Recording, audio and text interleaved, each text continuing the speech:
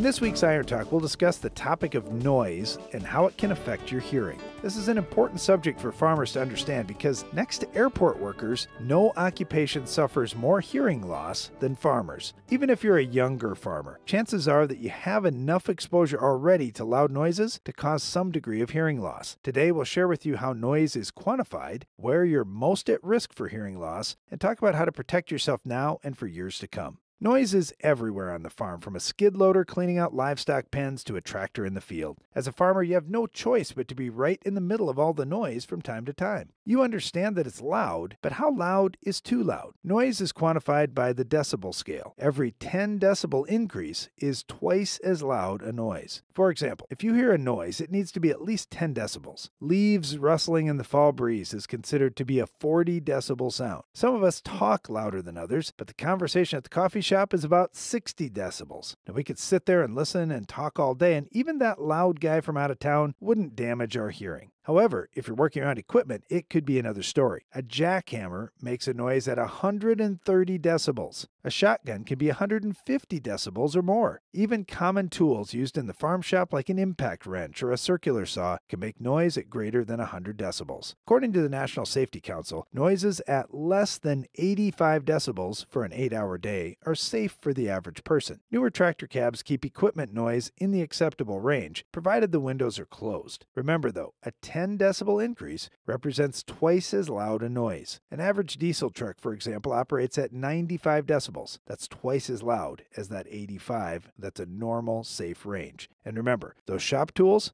they're running at 100 decibels or more, so they're even louder. Our biggest tip for today: protect your hearing. Whether you use the little foam earplugs or a fancy headset, doing something is really important. So how much protection do you need? Well, it depends on the job you're going to do and the noise reduction rating, or the NRR, of the hearing protection device. You can find good protection of a 20 or 30 decibel reduction. Also, active noise reduction, or ANR, earmuff protection can electronically cancel out unpleasant noise. The other thing you can do is simply limit the amount of time you're around loud noises. If you have a lot of cutting to do with a circular saw, spread out your work over several hours or even several days. Breaking up long periods of noise exposure can reduce your stress level and protect your hearing. In review, other than airport workers, farming is the #1 occupation for hearing loss. Protect your hearing with earmuffs, headsets, or even foam earplugs, and limit the duration of your exposure to loud noises. Follow these guidelines to keep your hearing for years to come. That's all for today's Iron Talk, and now back to the show.